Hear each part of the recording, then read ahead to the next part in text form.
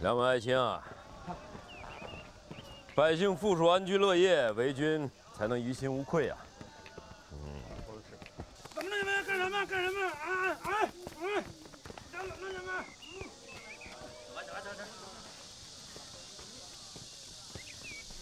过来，老爷，把这要饭的赶走，赶走，赶走！季先生，给点太不像话了！皇上，你看这浙江巡抚王敢报，新堂，一点眉眼高低都不懂。既然是微服出访，王大王不知情，自然也与他无关。皇上，依奴才看，这些乞丐都是些好吃懒做的刁民。啊，难得我今天心情好，咱们就不跟他计较。哎，二位就以乞丐为题作首诗吧。哎呦，这可难为奴才了。奴才有幸生逢太平盛世，关于乞丐只从书本上听说过，实在没有什么切实的感受。还是季先生来吧。季先生来。既然皇上让臣说，臣就勉为其难了。朝吃千家饭，夜宿古庙庭，不犯皇家法，任我天下行。小月，哎，季师傅这诗做的怎么样？好啊！皇上，您看呢？我看还押韵。这么好的诗，怎么是押韵2个字就评得了的呢？你看，第一句，朝吃千家饭，夜宿古庙庭，不犯皇家法，任我天下行，不是很有气势吗？哼，太可笑了！这样藏头露尾的诗，居然也会有人敢说好？怎么？难道我们家先生的诗写的不好吗？诗是好诗，可惜每句诗后面都缺2个字，不知你家老爷为何不说？哦，哪2个字啊？朝吃千家饭残汤，夜宿古庙庭盖草。不犯皇家法还好，天下任你行，狗咬。大胆！你这不是讽刺我们家老爷吗？怎么，我说的不对吗？哈哈，姑娘说的对，这后半句嘛，在下确实是没有想到。哎，姑娘，可否留下芳名，改日登门求教啊？那倒不必了。与官府之人谈诗，何以与缘木求鱼？你没时间，我没心情。我看还是算了吧。姑娘怎么就认为与官府之人不能谈诗呢？再说，姑娘由何处判定我们是官府之人呢？几位衣着光鲜，前呼后拥，就算不是权倾一方，也是腰缠万贯。说几位是妇人，不冤枉吧？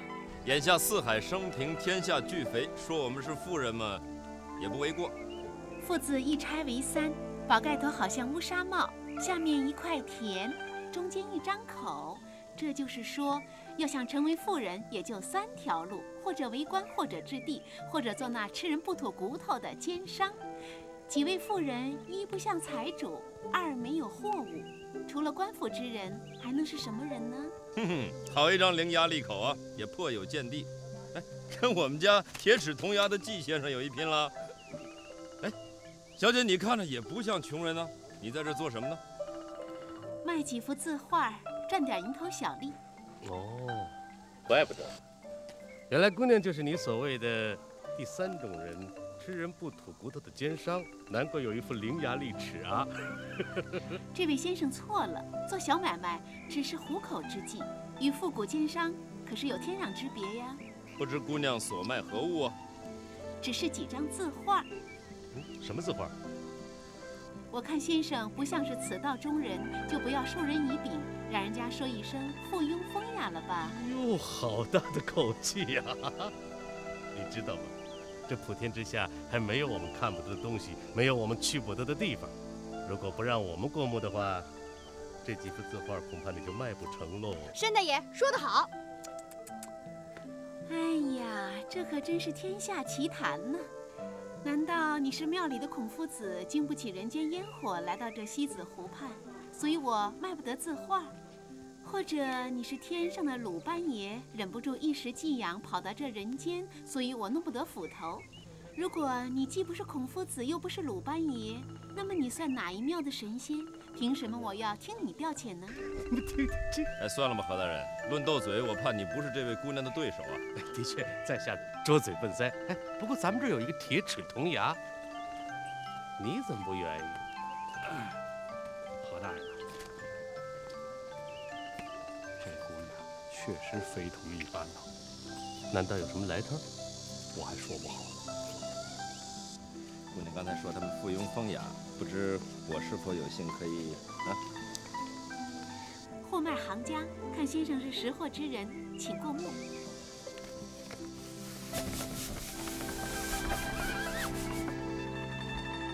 原来姑娘卖的是《清明上河图》啊，怪不得姑娘不肯轻易示人。请问姑娘开价如何？先生不知人间尚有无价之物吗？姑娘什么意思啊？将此话托付给先生，分文不取。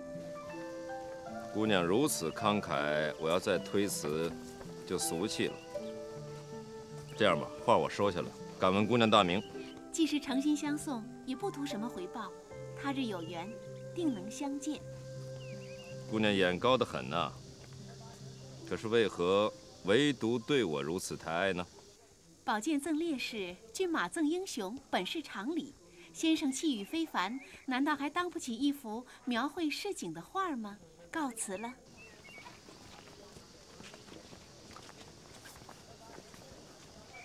主子，这个姑娘非同一般。此女必是有意而来，答案很快就会出来。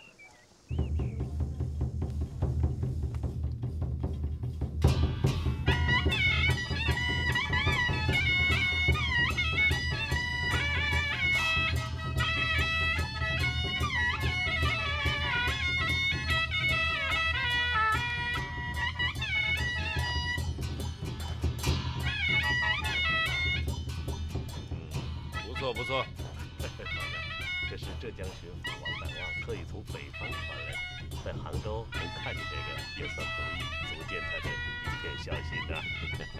皇上，后边还有一出武戏哦。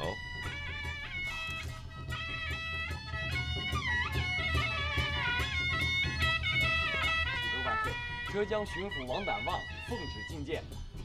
好，进来吧。是。二位先退下。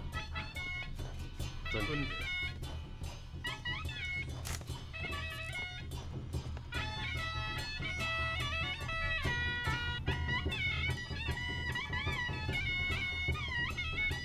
臣王胆旺参见皇上，吾皇万岁万万岁！啊，起来吧。让他们暂停一下。停一下，停一下。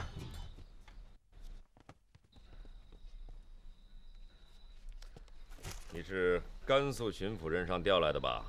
是。这让你看一样东西。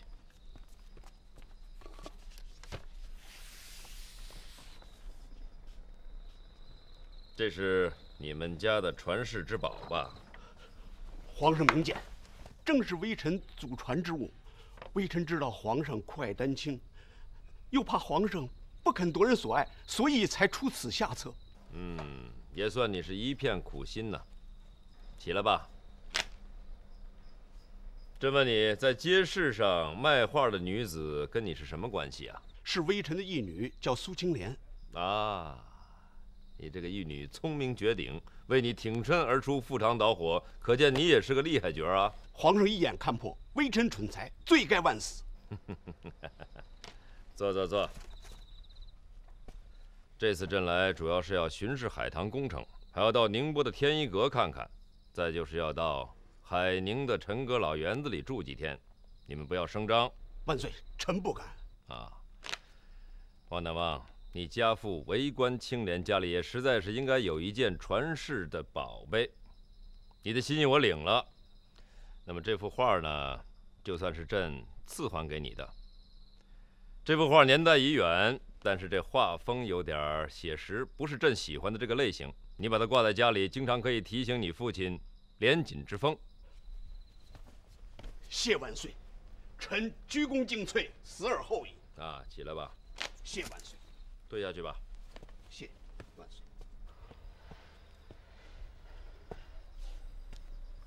你说这个王胆旺啊，早不来，晚不来，一开戏，哎，他要见皇上。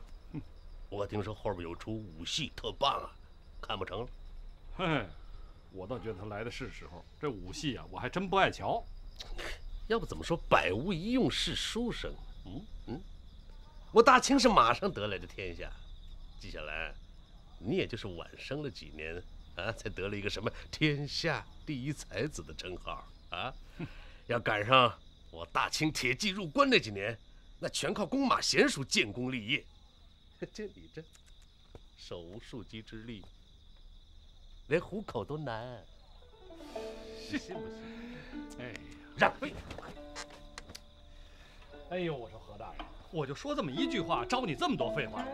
我又没有亲手绑束过你，你怎么知道我手无缚鸡之力呢？你这张嘴的，纪晓岚，皇上，朕告诉你吧，人无完人，凡事都不要争强好胜抢第一。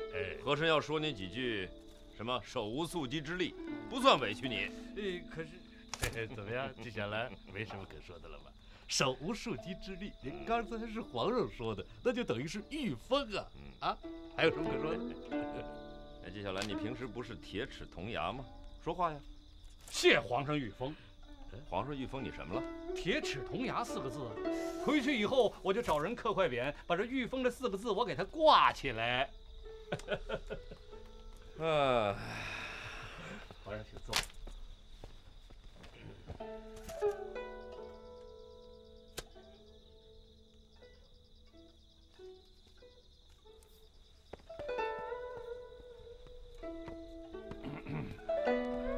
哎，皇上啊，要不您接着看戏去吧？看戏去，看戏去。哎，何大人，我刚才看见有急报啊！急报？有急报吗？没有，什么急报？皇上，我看见何大人放在袖里。有急报还不拿出来？这，甘肃800里加急。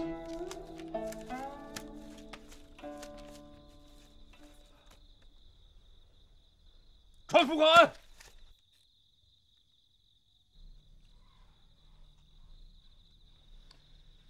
这种事一刻也不能耽误啊！这是奴才之过，本想立刻呈报，只是看皇上难得半日清闲，奴才实在不忍心，所以就知道体谅朕了。好啊。那倒是臣的错了，臣不该打断皇上的雅兴。军国大事应该及时提醒，你们2个都不错。哪儿冒出来这股罗刹骑兵啊？都快窜到甘肃来了！这罗刹国狼子野心，蓄意吞并我西部疆土，此举恐怕是有意为之啊！是啊，我军与罗刹兵在新疆相斥，这次他们绕到背后，一定是不怀好意。陕甘总督和他们干了一仗，人没轰走，毛子兵还杀了我们的兰州知府和一个副将。毛子兵在兰州一带烧杀抢掠，全省轰动。那老毛子兵到底有多少人呢？目前还不甚明了，估计不会很多。那既然不多，陕甘总督居然还对付不了？这几个罗刹兵倒是不可怕，讨厌的是罗刹人的火气犀利，若无良将，是要费一番周折的。皇上，臣向您保举一人，此人手有缚鸡之力，胸怀灿烂文章，定能够旗开得胜的。纪大人说的是？何大人，这样的人才，在我大清还能有谁啊？如果纪大人谬赞的是区区在下，那承蒙纪大人抬爱，我本应星夜驰赴兰州，不过我怕皇上另有重任，何某分身乏术啊。皇上又有什么重任了？皇上出行在外，侍奉主子周全，此乃奴才第一天职啊。江山社稷安危与朕的一人起居，孰轻孰重，朕心里头有数。皇上说的是，奴才糊涂。皇上，西北远在千里之外，军情火急，一日3变。如不赶快有可靠之人前往主持军务，恐怕多生事端呢。若论可靠，那你纪云也是皇上信得过的人吗？何大人，你怎么忘了？我可是皇上御封的手无缚鸡之力之人呢。就算我有心杀敌，我也是力所不及啊。你就是缩头。行了，别吵了，朕考虑考虑再决定。就是。派谁去不派谁去，皇上自然心中有数，用不着你我操心。拿去看看。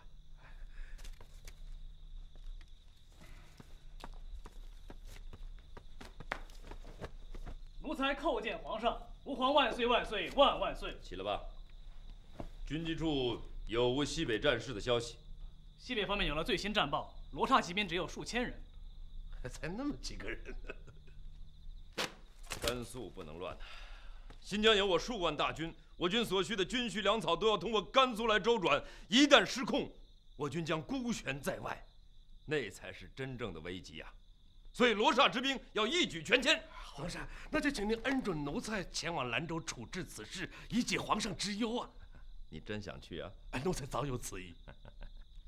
和珅呐，你虽然出身侍卫，但没有领过兵。是，弓马娴熟跟领兵打仗可是两码事啊！奴才知道，不过为解皇上之忧，奴才愿肝脑涂地，万死不辞，请皇上恩准给个机会，到军前去历练一番。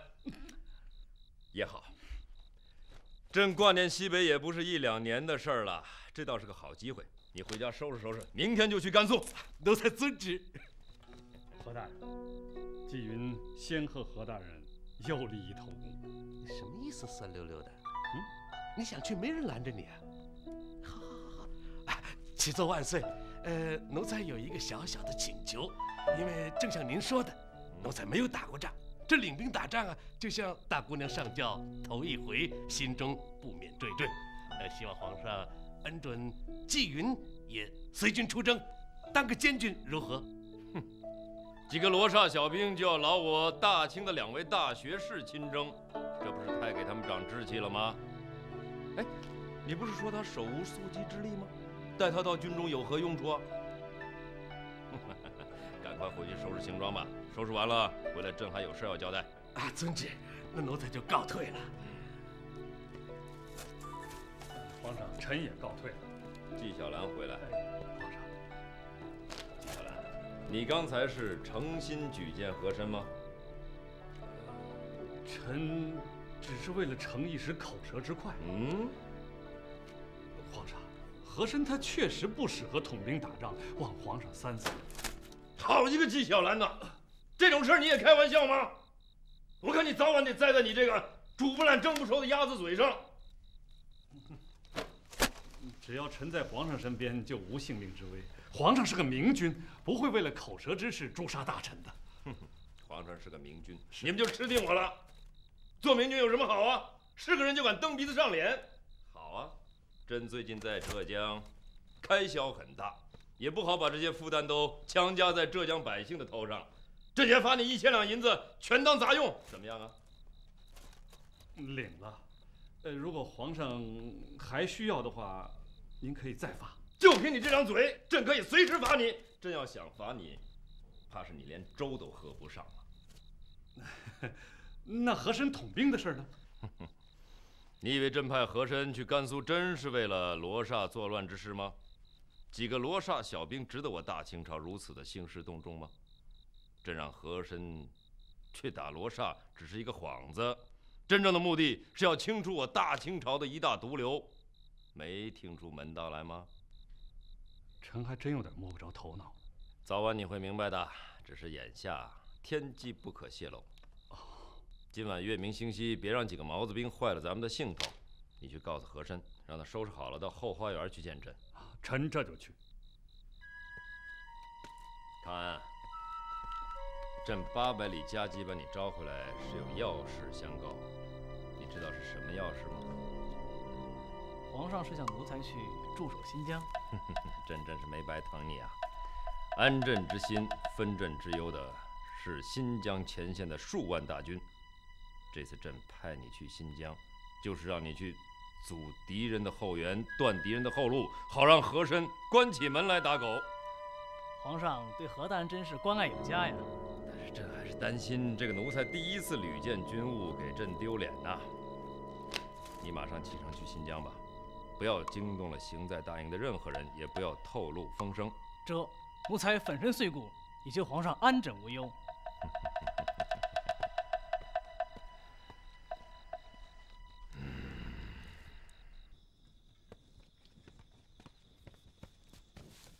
和珅呐，皇上，你知道这次朕派你去甘肃的真正目的吧？请皇上明示。表面上是罗刹人犯边之事，而实际上却是甘肃的建粮一案。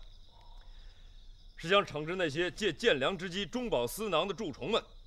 这些个家伙才是我大清基业的真正蛀虫啊！朕何尝不想御驾亲征啊？只是恐怕朕亲自出马，这些个王八蛋就龟缩收敛，抓也抓不着了。皇上圣明。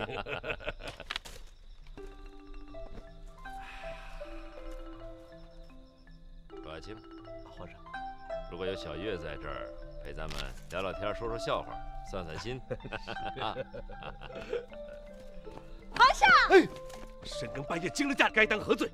我又不是故意的。行了，不妨，这么一惊把咱们烦心事儿全惊跑了。小月这么晚在这干什么呀？我在等纪大人纪先生啊。我本来藏得好好的，要不听皇上叫我，我才不会跳出来呢。纪先生在屋里草拟谕旨呢。这么急啊？出大事了？西北出了大乱子，明儿我也要赶去。哎，那何大人你也带我去吧。我们家先生说过，什么风吹草低见牛羊，没去过一定很好玩。好玩？我们去那里打仗，那就更好玩了。更好玩？打仗好玩吗？你去了能干什么？做个监军？小月谢主隆恩。哎呀，你这丫头跟着纪老猴子是学不出什么好来喽。皇上，你说话可不能不算数哦。陛下，君无戏言哦。皇上，那朕就让你去西北。好。不过军中无戏言，你可不能捣乱啊。哦，皇上，那我跟着何大人一块儿去啊？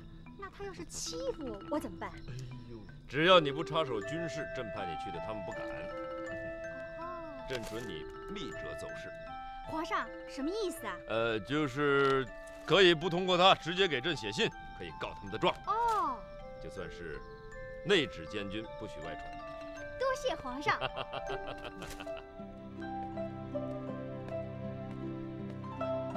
纪大人，纪大人，告诉你一个好消息。什么好消息啊？皇上封我当监军了。监军？对啊。你监谁的军啊？和珅啊，还准我密折呢。行了，那是皇上跟你开玩笑呢，别当真啊。哎，皇上金口玉言，那还有假啊？哎，别说啊，和珅这个人是得找个人勒着他点。可是你斗大的字儿不识一箩筐啊，这密折怎么写啊？格式啊，称谓啊，怎么写？你再把皇上给惹翻了，那怎么办啊？哎，这样，你让莫愁啊，给你去当副监军。让莫愁姐去当副监军啊？啊，那皇上能同意吗？一准同意，说不定一高兴啊，还能再给你升官呢。真的？啊，那好吧，那这回这个何胖子算是栽在我们手里了。哎，和珅这个人呢，没打过仗。又贪立军功，你这根绳子呀，可得给他勒住。他那么大的官，我哪勒得住？哎，你是皇上派去的呀，他当然有所忌讳了。想想办法，让他不得不听。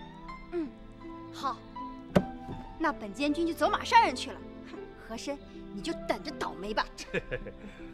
我告诉你啊，和珅毕竟是皇上封的三军统帅，保护好他的安全，也是你监军的责任哦。我知道。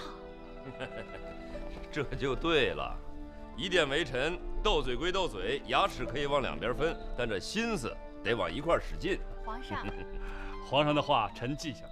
皇上，臣还真羡慕何大人这威风八面的样子。可惜啊，我没赶上好时候，无用武之地。你怎么无用武之地了？朕这次让你留在杭州就是有意思的。从今以后，你就给朕盯住了那个献《清明上河图》的人。甘肃的建粮一案已经是积重难返了，那个巡抚也难逃干系，他想打这个献画的如意算盘，门都没有。皇上，什么是奸粮一案啊？甘肃土地贫瘠，连年遭灾，皇上为体恤当地百姓，特恩准当地富户愿为官者可以捐出粮食换个监生的身份，所以名为监粮。这监生名分换来的粮食，并非朝廷救济，也非百姓赋税，而是皇上令他们自救的良方。可当地有一些官吏趁机大肆作假，将此一举弄得一笔糊涂账，趁机中饱私囊。监生的身份不知派出去多少啊！甘肃人民依然是饥肠辘辘。哼，这群败类还以为朕不会杀人呢。可是那个王胆旺是浙江巡抚，甘肃之事与他何干啊？哎，他是刚从甘肃巡抚任上调来的，他当然明白了。再说了，皇上把他调来也不是没有目的的呀。哦，原来皇上用的是调虎离山之计啊！虎，呵呵，顶多是引蛇出洞。不过这条蛇盘在这儿，还真是不好查呀。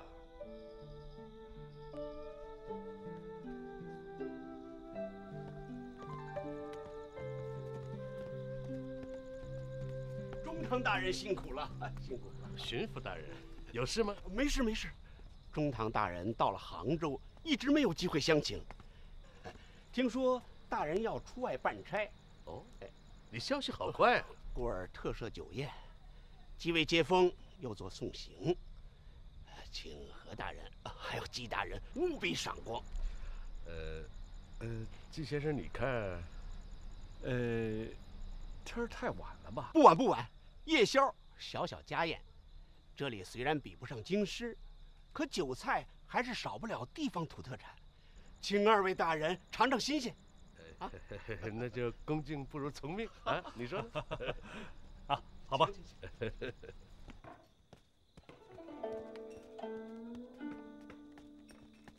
我刚到浙江上任，除了一名师爷外，所有的家人都留在甘肃了，一时没有称心的厨子，让二位大人见笑。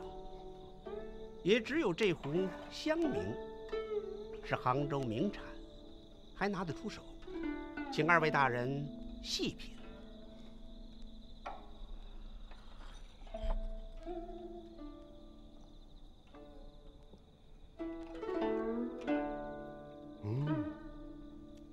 王大人这龙井茶味道果然不凡呐。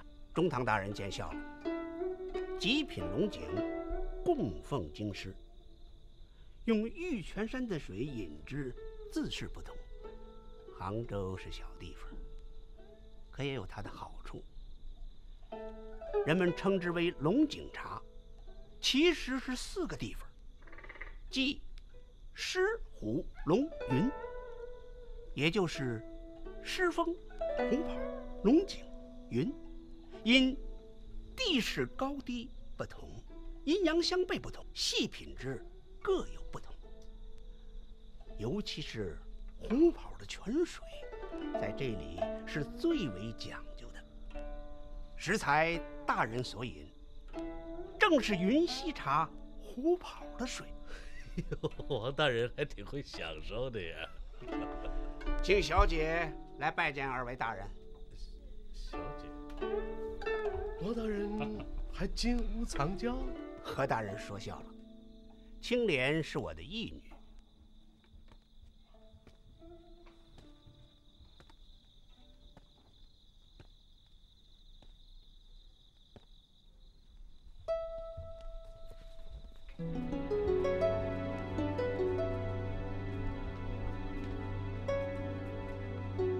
青莲，拜见二位大人。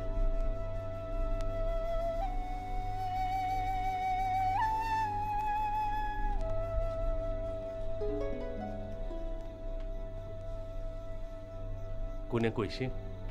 回大人姓苏。苏，姓得好。何方人士？苏州。苏州，地方也好。大人见笑了。姐姐，姐姐真漂亮。何大人一连2个好，还有一个好没说出来，正在他心里面挠痒痒呢，是不是啊，何大人？瞎说。何大人心里想说啊，小模样也好，好。哎，纪大人呢？啊，姐姐来，跟我来。先生，为何独处啊？都胡子一把的人了，还做小女儿状，就不怕人家苏姑娘笑话你啊？嗨，我现在所思所想，正是为了苏姑娘。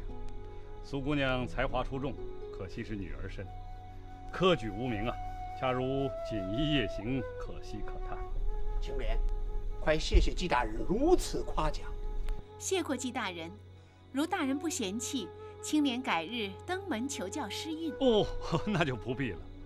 与官府之人谈诗，何异于缘木求鱼啊？真不愧是铁齿铜牙，请恕小女子失陪了。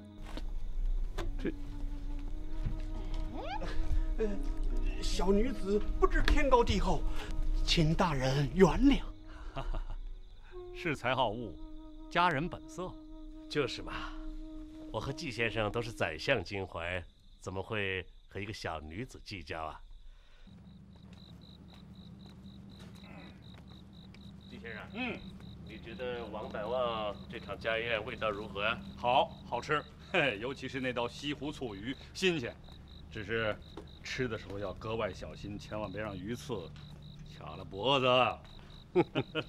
你这个人讲话总是话里有话，弦外有音。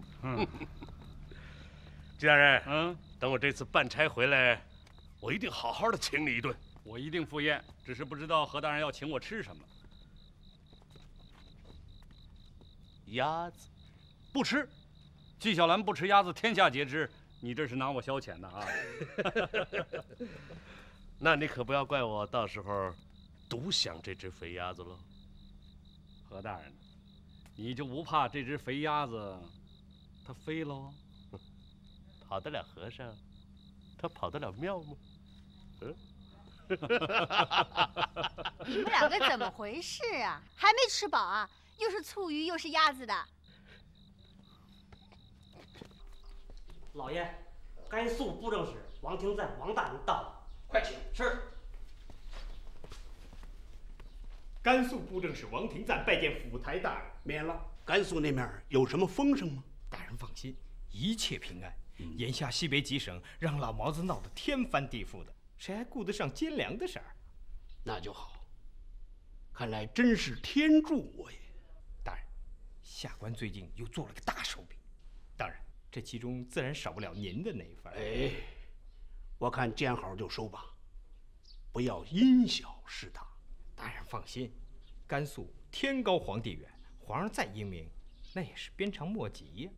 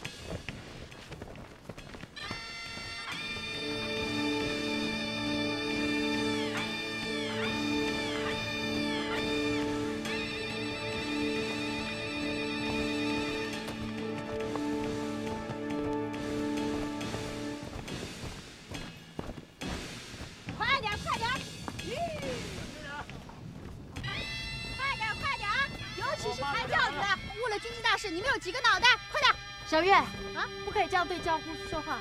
你现在已经是个监军，大小则担负着皇上的信任，轻重则要履行朝廷的使命。以后说话办事都要约束自己一点，要像个官才行啊。那不为难死我了。哎，你要想想看啊，何大人可不是那么好对付的。那不还有副监军莫愁姐姐你帮我吗？只要你呀，不要像以前那么调皮就好了。我知道了，走。这样。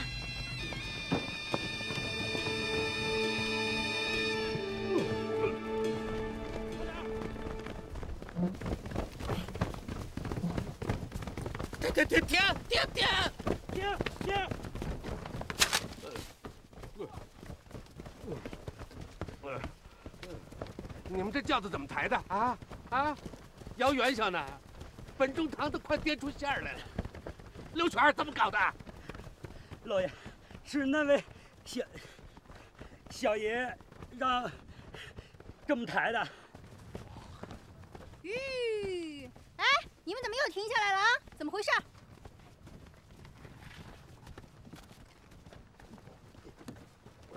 不是，小爷，高抬贵手行不？不成。像你这样磨磨蹭蹭、慢慢腾腾的，哪年才能到军前啊？误了军机大事儿，本监军岂能袖手旁观？好，这样，你坐轿，我骑马，成了吗？那你非要这么着，我也不好驳你的面子，我就凑合坐轿吧。请吧。啊，那就多谢何大人了。啊，别客气了。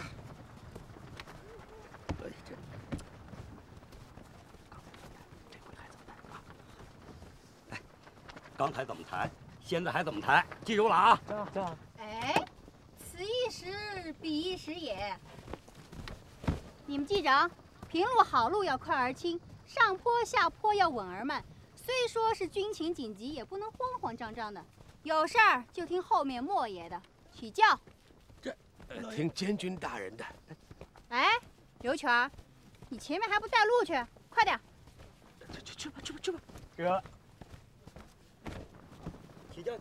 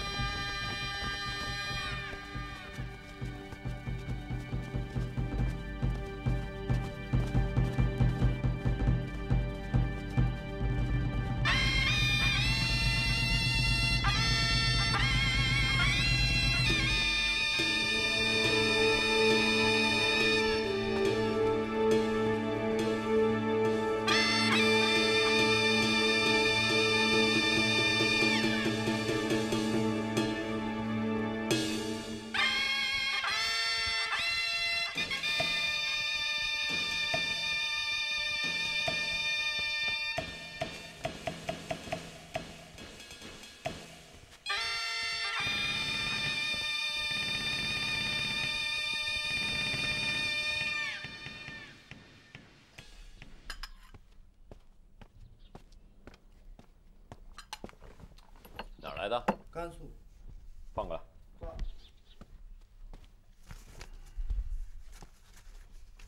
已过秦州，公昌达清水驿，即日可到兰州。嘿，和珅还挺快的。入甘急遇淋雨，阴雨已遇1月，道路泥泞。下雨了，已经下了1个月了。不对呀，皇上。甘肃省报今年全省旱情严重，赤地千里。臣刚看过折子，甘肃布政使司要求以旱灾自救为名，今年仍然大开兼粮之门呢。怪事，这2份奏折是前后脚到。和珅说是甘霖遍地，而甘肃说旱情严重，这不是水火不相容吗？臣以为，不是甘肃所报不实，就是和珅所报不实。这批复先留下，先办别的。遵旨。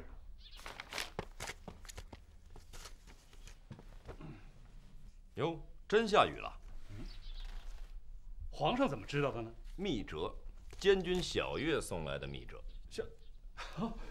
小月会写折子了？是了，下雨2个字他还写得出来。哎，不止俩字啊，几十个字的。几十个字，那皇上看得懂吗？哎，明白，一看就明白。你看看。谢皇上。真是不可思议啊，皇上。臣教小月识字，他3天识2个，到第4天又全忘了。那是何大人比你教得好。是，臣也是懒，他愿学就学，不学就拉倒了。教不严，师之惰。皇上教训的极是。纪云啊，甘肃方面是只字不提下雨的事儿，只报旱情。看来兼粮必收里边是大有文章啊。是。这群败类是金子晃瞎了眼呐！朕原来以为和珅下去他们会收敛一点，可是没想到他们现在是一贪再贪，到了只认银子不要命的地步了。接下来，臣在，你给我盯紧哦！甘肃布政司的王廷赞给你调来了，此人是有勇无谋，优柔寡断，那比王胆旺好的有多了。你就把他盯住了，把他身后边一大串贪官污吏全给朕揪出来。臣这就去办。可是，皇上啊，臣所担心的是王胆旺和王廷赞互通一气，相互的口径串联在一起，这可就不好问了。这好办，朕要去宁波府，就让王胆旺陪嫁。你可以向王廷赞传朕的旨意，要死要活，全看他说不说真话。主意他自个儿拿，这回朕绝不食言。遵旨。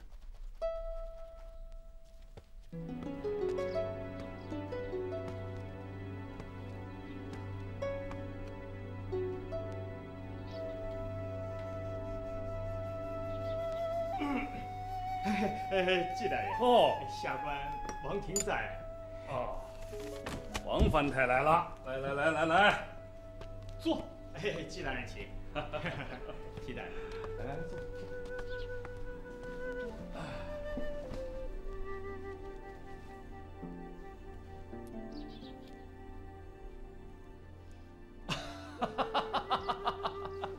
王藩台，你有点紧张啊。当然了，外官嘛，不是天天伺候皇上，难免有点不习惯。季大人说的是有些。放心吧，皇上啊，今天到宁波府视察天一阁去了。皇上临行前特嘱咐我，在这儿接待王藩台。不敢，季大人。皇上还说了，有些事儿啊，得向你王藩台请教呢。更不敢了，季大人。客气。奸良之事，王大人心里有数了？不，兄弟我接手时日有限，万不敢说三道四的。王大人离省之前，因奸良有功，为全省官员请功的折子，皇上已经看了。我正后悔呢，这本是地方官员应该做的事儿嘛，万不该邀功请赏的。这你可就大错特错了，王大人。皇上看了，说很好啊，很高兴，很赞赏的。真的？这还能有假吗？皇上已命我草拟谕旨，先行嘉奖，待回京之后再下旨加封赏。王大人呐，这回升个巡抚，我看你是十拿九稳了。真是浑浩荡啊！季大人，皇上为何这么高兴呢？皇上说呀，甘肃此举可谓天下之楷模，民间余粮，赈济旱荒，不用开国库，只赏几个监生的空缺，你说这何乐而不为呢？是吗？没错，皇上还要把你们这个经验向全国来推广。皇上啊，还让我与王大人共同草拟一个章程细则，供皇上批阅。王大人啊，这一回呀，我纪晓岚要沾着你的光受赏喽。不敢。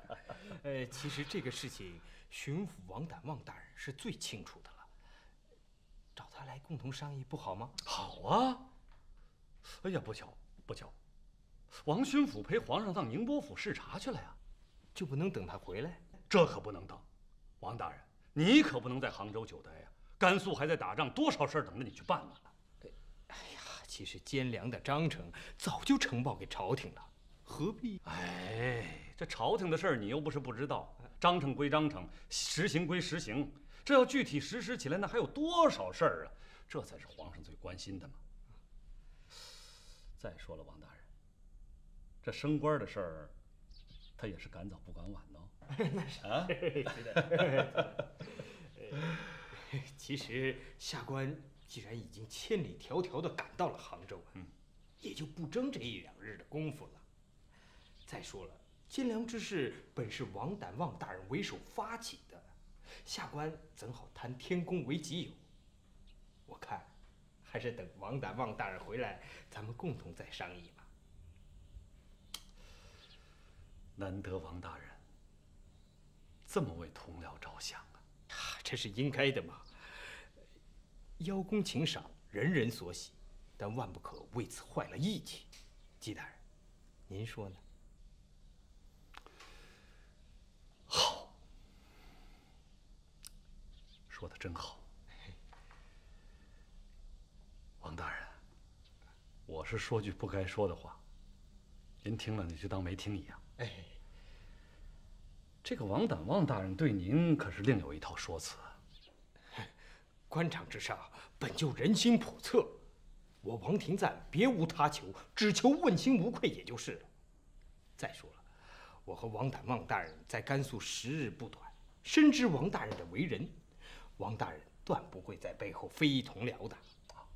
纪大人，我想您多半是听信了小人的传言。啊，也许是，也许是。既如此，下官就告辞了。至于奸良的事嘛，还是等王胆旺大人回来，咱们共同来拟定这个章程。您意下如何？也好，也好。那下官就告辞了。好，不送了啊。纪大人，告辞。不送不送。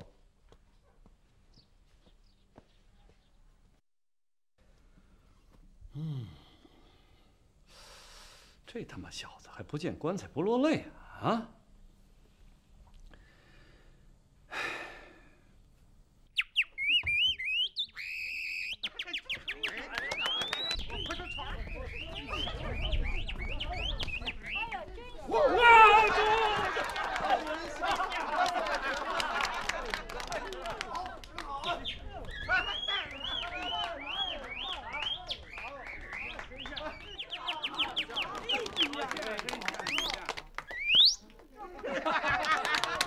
这叫百鸟闹林。好手段，好手段！这位爷，您老算识货。在杭州，别的不敢说，这口技，要是有比在下高明的，我把这舌头割下来给您。哎，那你能学点别的叫吗？别的，猫叫、老鼠叫都没问题啊。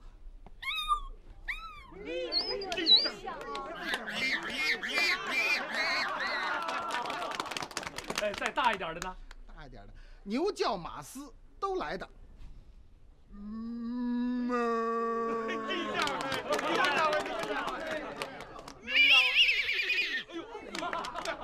哎，那你能不能学人说话呢？那你能不能学人说话呢？好，哈哈，我要的就是这一口。哎，我说，来，这锭银子你拿着，跟我走一趟。好，走。纪大人，哎，免礼免礼，坐。纪大人，哎，王范台啊，这回请你来是想请你给我讲讲甘肃的风土人情。纪大人，您对甘肃感兴趣？感兴趣。哎呀，这可是我们甘肃全省官员的荣幸。哎，说笑了。王胆旺大人到。哎，这王巡抚不是陪着皇上去宁波了吗？怎么突然回来了？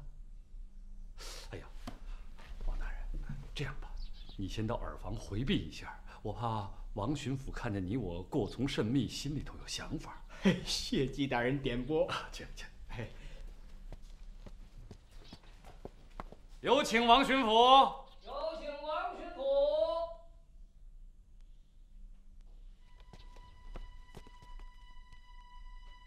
哎呀，王大人呐，您怎么回来了？圣上让我回来取一份文书。哦，什么时候再返回宁波呀？本想马上就走，听说甘肃藩台王廷赞来大人这里，所以来看一看。哎呀，不巧得很，大人。王廷赞大人他刚刚离去，走了就好。我只是对大人提醒一声，这王廷赞是宵小之人，大人不得不防。此话怎讲啊？此人来找纪大人，定是想借纪大人在皇上身边的身份，为他日后升迁铺路吧。啊，我看王藩台精明强干，倒也是我大清之栋梁啊。大人上当了，这人是最没有胆量的，无赖滑头一个。这次老毛子闹甘肃，闹得如此地步，都是王廷赞无能，是吗？路遥知马力，在下是一心想交纪大人这个朋友的，所以才不惜得罪那王廷赞，免得纪大人被他蒙蔽利用，将来皇上追究起来，纪大人跟他沾包啊。王大人多谢了，下官告辞了。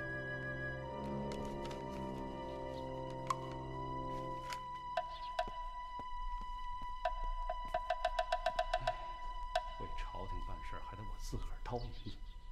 是。王大人，您出来吧。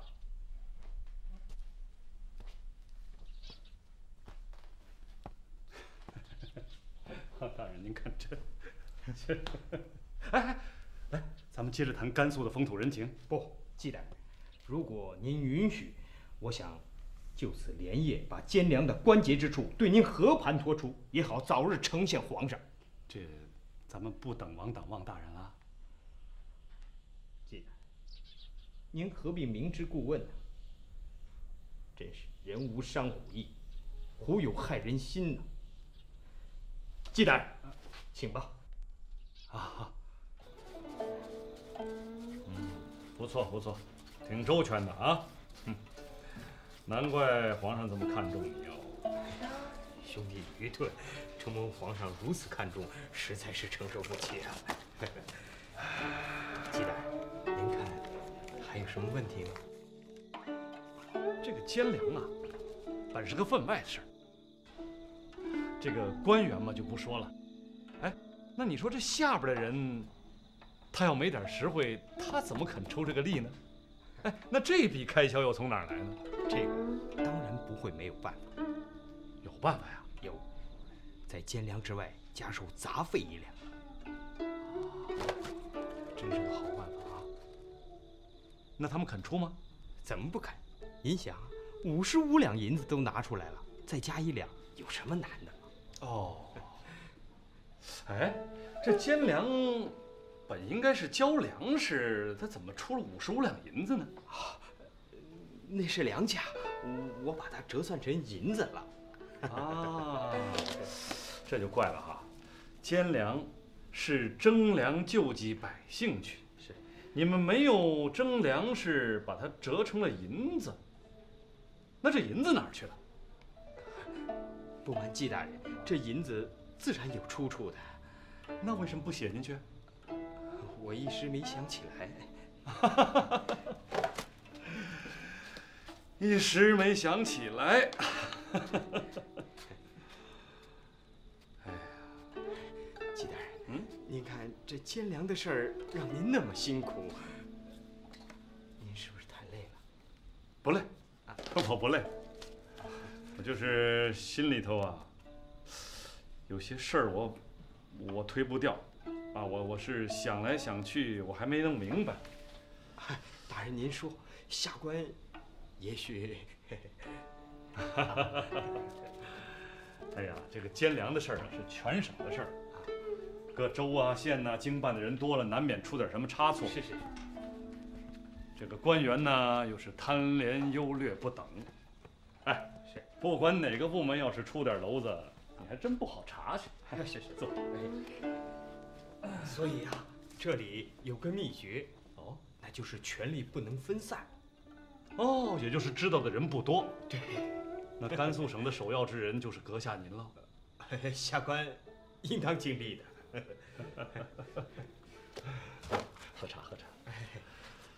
哎呀，这奸粮的事儿啊。这个粮食换了银子，银子又换了顶子，繁杂的很，琐碎的很。是。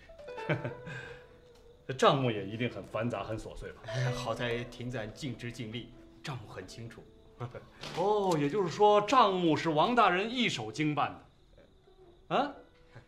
那这银子的出处你肯定是心知肚明了。是，只要我想一想。倒还能想起来一些。哎，这下可以交差喽。可以交差了。季大人辛苦了。王大人辛苦。不，季大人辛苦。王大人辛苦，咱们都不容易。是。这个经办监粮，难免有个欺上瞒下、经报不实、中饱私囊的事儿。是。没有吧？没有。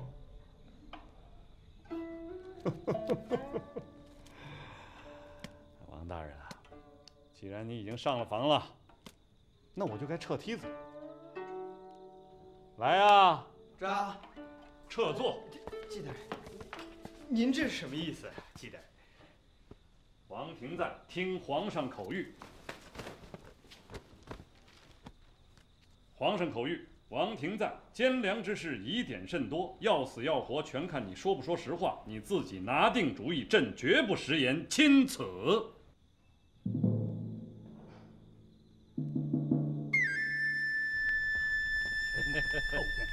哎，免礼。纪云怎么着？看样子朕让你准备的螃蟹宴是筹备的差不多了，就等着万岁爷您接锅了。王大王，这些日子你陪着朕，浙江省的公务一定也耽搁了不少吧？你先回府里去忙你的事儿。哎，你父亲要祝寿是多大年纪啊？家父持龄80。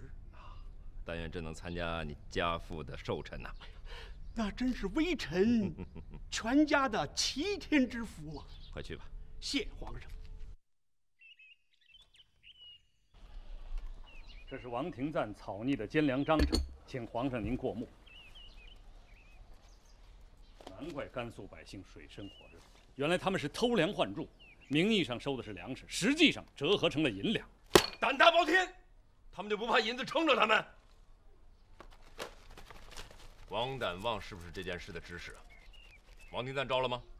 王廷赞被拿下之后，整天是哭哭啼啼，装疯卖傻，臣拿他也没有办法，只有留待皇上御审，才能水落石出。哼，这帮贪赃枉法的家伙，简直就是乱我朝纲！纪晓岚。你安排下去，朕要御审。臣遵旨。启禀皇上，兰州有密折送到。呈上来。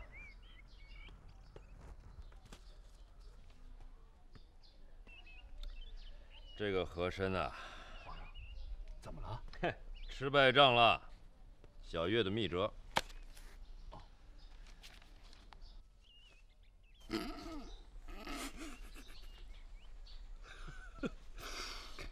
皇上。这份密折，倒也别致啊。哼，御审王廷赞，暂缓了。哦，纪晓岚，你现在就给朕拟一道奏折，告诉和珅，再要贪功冒进，小心他的脑袋。臣遵旨。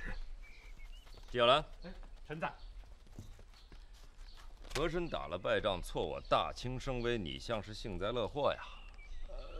臣知错，臣这就如丧考妣。拿过来。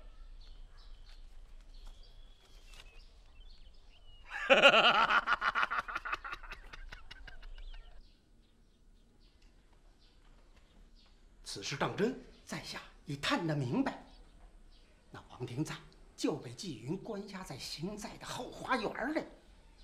大人，何去何从？您可得拿个主意呀！这当断不断，必受其乱呐。这样吧，你想办法见他一面。王廷赞为人懦懦，你多关照他几句，把这里面的利害关系给他讲明白了。是。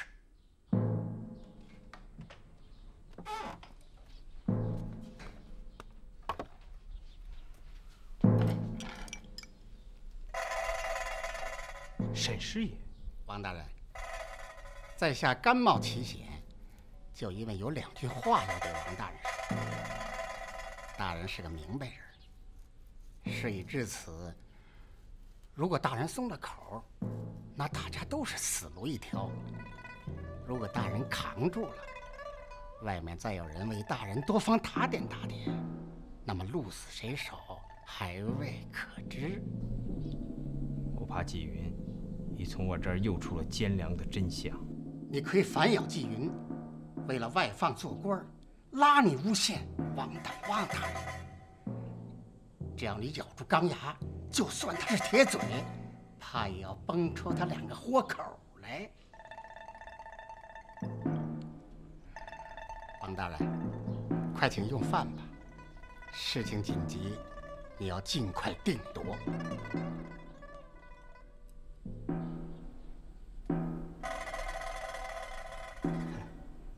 我还不饿。王大人多虑了。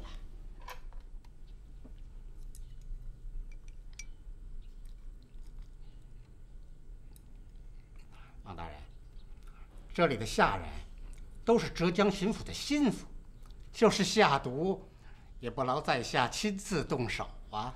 沈师爷，您这话说哪儿去了？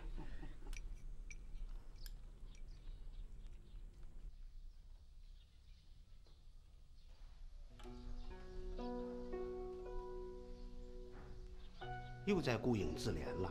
我不是说过吗？让他们把镜子都收起来。青莲，爹知道你心比天高，可惜命不由己，你也不要过分自伤了。爹爹刚回来，还是先歇歇会儿吧。爹爹有一件事要问问你。这次在宁波，皇上心情甚好，出了一个上联，说是绝对无人能对。这天下还有对不出的下联，爹爹说出来让女儿听听。皇上提的上联是“烟锁池塘柳”。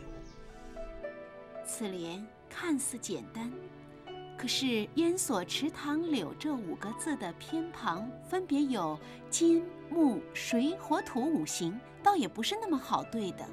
他难不住女儿你吧？这皇上身边不是有2个大学士吗？一个人号称是天下第一才子，难道他也对不上吗？皇上说了，他们都对不上，所以皇上说了，有谁能对出下联，重重有赏。女儿衣食不缺，倒也不稀罕什么赏赐，只可叹盛名之下，其实难副。可惜我是个女儿身，要不大清第一才子的名分，恐怕也落不到那个纪晓岚的头上。哎，爹爹，你这是为何？你快起来说吧。女儿有所不知，那纪云名为第一才子，实际上有才无德。他为了外放做官，居然利诱王廷赞诬陷于我。女儿，你与皇上有一面之缘，皇上对你印象有奖。只有你知道父亲，我求你面见皇上，替爹爹申辩，揭露纪云那狼子野心。爹爹说的哪里的话？女儿能有今天，还不是托您的福气。要不是当年您将女儿从烟花柳巷中赎出来，女儿只怕早已凋零憔悴，焉有今天。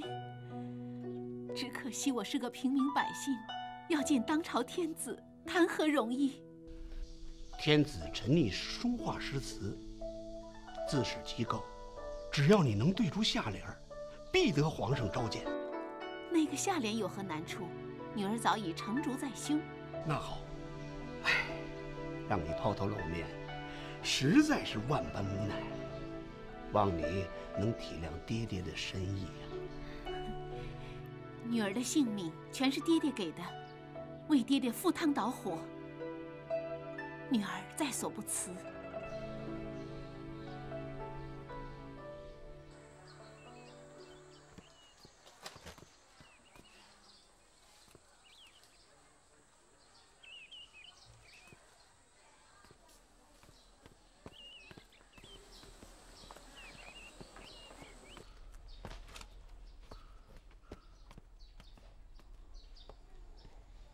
民女苏青莲叩见皇上。哎，起来吧，起来吧。谢皇上。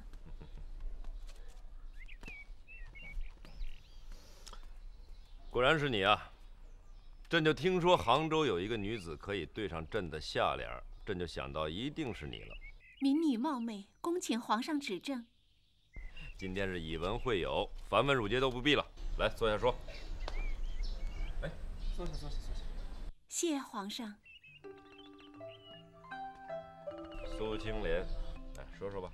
万岁的上联“烟锁池塘柳”，暗藏金木水火土这5行的变化，寓意雅致，可称得上是千古绝对，百年少有。小女子不才，绞尽脑汁，终于想到了下联：烟锁池塘柳，唯有炮堆镇海楼时能成对。炮堆镇海楼，火土金水木，好，好，好。苏青莲，现在你可以讲讲这个对联的意思给朕听了。民女的下联之意是祝我大清国运昌隆。这炮是火炮、礼炮，火炮猛轰罗刹鬼，礼炮祝皇上寿比天齐。但只怕这炮是马后炮，为小人所利用，打在无辜臣子身上。所以民女斗胆进言，恳请皇上明鉴。你有什么冤屈就说出来吧，不用转弯抹角的。皇上圣明，民女本是浙江巡抚王胆旺的义女，我告那纪晓嵐为求外放，勾结王廷赞陷害我父。大胆！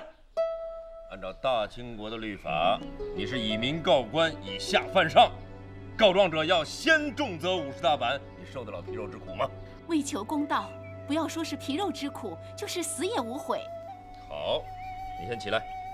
来人呐！罗才在。